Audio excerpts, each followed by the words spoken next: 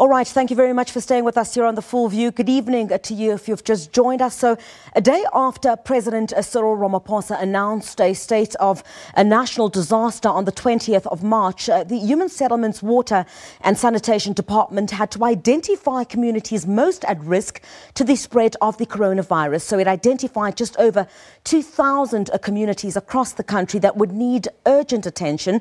On water and sanitation, those interventions were to focus on water services, infrastructure and access to sanitation and basically the sanitizing of public spaces. And on human settlements, the department had identified 29 areas of priority for de-densification, because if the virus were to reach those areas, it would find a fertile ground to spread.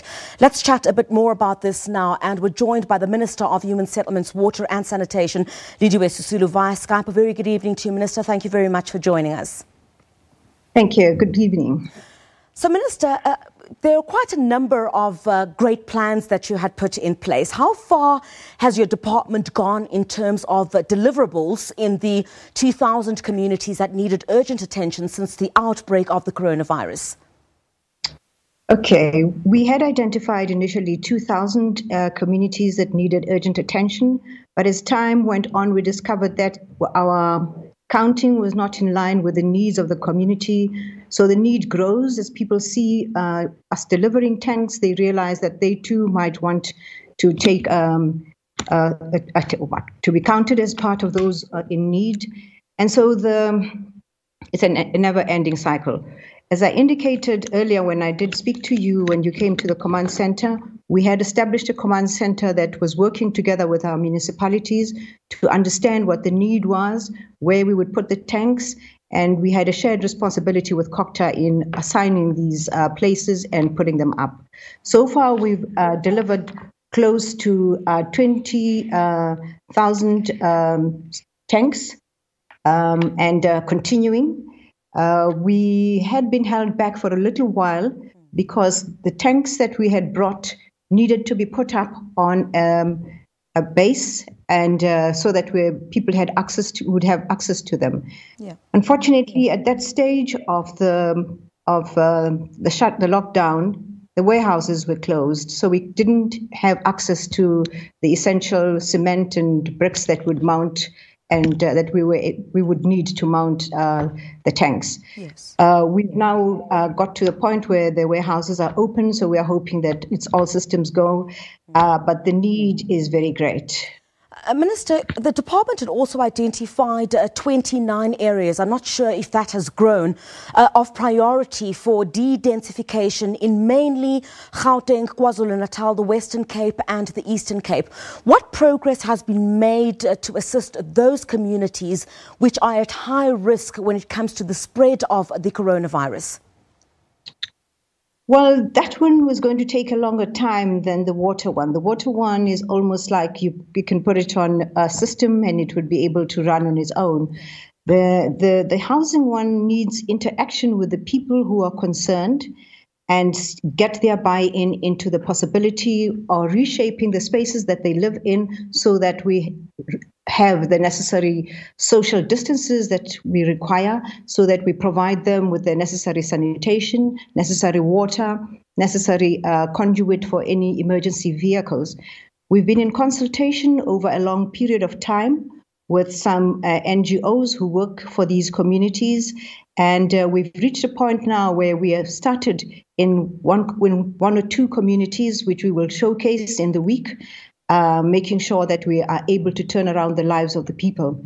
Yesterday, I went to hand over 50 houses that were built within a week in a community of Ikemeleng. This is a community of people in Rudeport who had been living in tents, hundreds of people in 4 tents. These are people who had been evicted by the farmers in the area. We were able to give them 50 houses yesterday, and we are hoping that very soon the houses will be 72. We are looking at alternative technology, which goes faster, and that is what we've done. So in a week, we could build 50 houses. With 2 weeks, we will have completed the whole project with water and everything. Minister, we're going from area. Please go ahead. Sorry. We're going from one area to another, depending on the on the reception of the people and the need of the people. So we would like to say government is open to coming to assist those communities to move into better areas, but we don't want to impose our will on them. They know the risks, and we have tried it out with a community in Ikemeleng, and it has worked wonders. We were there yesterday. It really was truly a momentous time in our delivery. Yeah. Minister, I hear you speak about evictions, and I know that there have been quite a number of those challenges in Cape Town as well as here in Johannesburg pertaining to evictions during this lockdown period. I'm not sure if you're going to have enough time, but I also hear you say more than 50 houses in a week. I'm sure you'd understand the criticism that these should have long been the solutions of government, without being forced to look at them in the middle of a global crisis. You are able to deliver. Well, it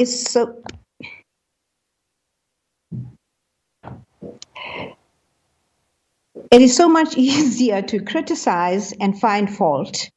The truth is, it is when you are in need that you look for solutions. And right now, we needed solutions, and the community was quite happy to take on these kinds of houses, which are called temporary houses, and we put them up with the consent of the communities. Normally, communities have a choice whether they want a brick house or they wanted alternative technology. And in most cases, they have not wanted alternative technologies. They have wanted brick houses. And that is how we have been delivering. But I think that going forward, we would need to indicate to them that leisure of choice is gone. We will have to stick with the quickest method because we are really in need of decent shelter for everybody. Is there any indication about exactly how many people you'll be able to assist in the next coming weeks or perhaps to even the next month with this particular accommodation? Because I understand that it is also not far from where they would have resided within their communities. It is within their community, and at some point I'd like you to sponsor an ad showing how it is possible to do that, if only to have the buy-in of communities who live in similar situation to say, if you need help, we are here to assist you. You can get into your houses within a week, which is what we have done.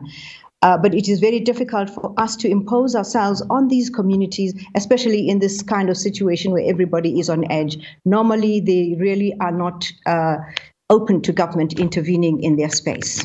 It certainly looks like there's obviously a lot of work that you're still going to be embarking on in the next coming weeks, Minister. I wish we had the entire evening, but I can't let you go, without asking on a separate matter, Minister. The Amapungane has reported, about an affidavit by the heads of two water utilities, Amatole Water and Lipele Northern Water, alleging that you are behind a campaign to oust them. Is it true that you or your ministry tried to pressure two individuals from those entities into using a certain technology to extract water from sandy riverbeds, and when they refused, they were in trouble with you? Okay. We have ongoing investigations, and the case of Lipele is well known. We've had a series of hiccups in the running of the board of Amatole. I think we've had three chairs of the board. And so we decided that we were going to get into what would be an end of all of the problems that we have. We do forensics of all our boards as and when we get to a particular point, and we did forensics here. Why it has become such an issue worries me. Why do they protest so much? Forensics are necessary. This department that I'm in now is well known for an unfortunate culture of impunity, getting away with wastage of resources. We've been called by Scopa and told that we are bankrupt. We've got to make sure that we change our system. I promised at my budget vote that we will deal with all cases of irregular expenditure, of corruption. We've now come to the point where we have completed a great deal of the work that we're doing. And so we were coming to the community and through yourselves to say, we're living up to the responsibility and the commitment that we made at the budget vote, that we would do something about the idea that we have a corrupt department. The department is corrupt. But there is a culture which is unfortunate in our department. And I'm not going to comment on something that we're still investigating. We will await the outcome of the investigation and we will take it from there. Thank you. Minister, I would love, though, to hear from you. You know, I mean, there's wild allegations that are being made about yourself in this affidavit, and allegations that you intervened in a process on behalf of your special advisor, who is said, according to that affidavit, to have incurred millions in debt for a presidential campaign in the run-up to the ANC's Nasrec conference for you. Are you saying these are lies? Can we just get that out of the way?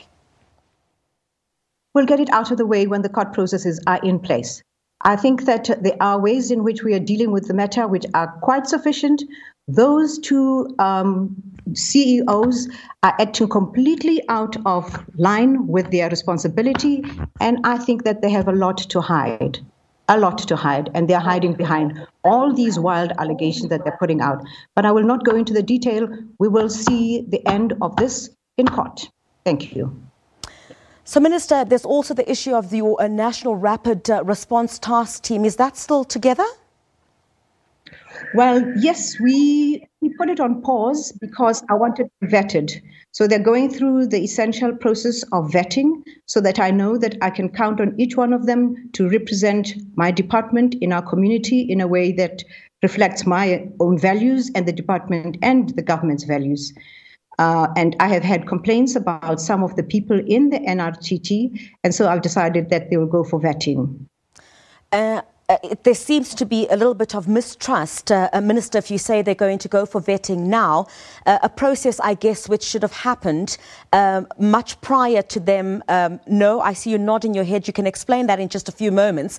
But of course, I mean, you know, there are allegations as well that you kept quiet for a bit of time about members of your task team who were illegally raising funds from entities under your department for what others are calling a possible 2022 further political bid. Could you clear the air, Minister, regarding that? Was there any allegations, or do you know of any allegations where some of the members of that task team were raising funds without your knowledge from elements within your department?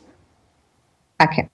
Right. Number one, I have stood for presidential elections in the ANC for the 2017 elections. That I did not hide. Why would I run a campaign hiding it now? If I wanted to run, I would still run. And I would make it known at the time that I would want to run or not run. These allegations are just pure allegations. What I have found out of the National Rapid Response Team is that there is a bit of waywardness in some of the people who are in the task team, and that is why I want them vetted. What waywardness, Minister? Apologies, what waywardness? Well, there are two in particular. And right now, the case is before the court, before the law enforcement agencies and going to the court. And therefore, it is not possible for me to discuss it. But two of them have been misrepresenting themselves and the department. This I will not have. There is a letter that was leaked, which was not the original letter. They changed it when... By the time it got to the media, it reflected an electoral bid. That is absolutely not true. It's rubbish. But I will not have any corruption in my department. It doesn't matter what they do, where they go to, who they get onto, and whether the media covers them or not. I will not have corruption. When I was Minister of Public Service and Administration, I wanted a bill that was called an anti-corruption bill because I strongly believe that a good public service consists of a foundation of no tolerance to corruption. And I will carry that through despite anybody saying anything to the contrary to deflect us from our work. So, Minister, you're not ruling out the possibility of, again, extending your time in politics, running again for the ANC presidency? I think it is outside delivering water. Right now, my most urgent responsibility is to help the Minister of Education, Basic Education, to provide the necessary water tankers in the schools before we decide whether or not we should open schools. That is a burning need right now. What we're talking about is not on the table. Okay. Minister, thank you very much indeed for taking time to speak to us here on The Full View this evening. The Human Settlements, Water and Sanitation Minister, Lindiwe Sisulu, chatting to us there on a number of issues. Of course, some of the allegations that have been made recently in the media about the task team that she had basically employed. There seems to be an element of mistrust between her and that team. She says that team has to now go for vetting.